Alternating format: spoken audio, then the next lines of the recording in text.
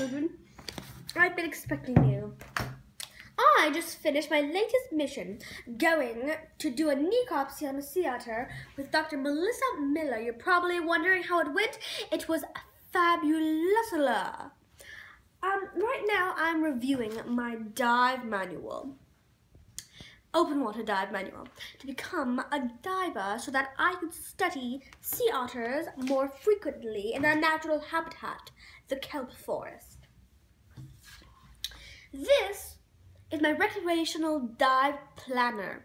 There are 3 tables on this recreational dive planner.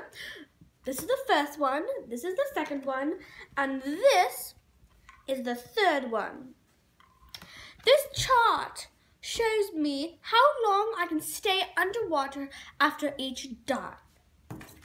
I'm also eating avocado because I care about the oceans and I don't want overfishing. I don't want derelict fishing gear. I don't want all the other reasons I don't eat seafood.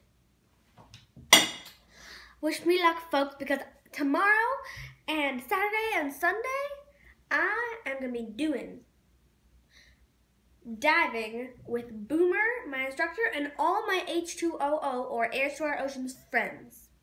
Signing off, Dr. Sea Otter.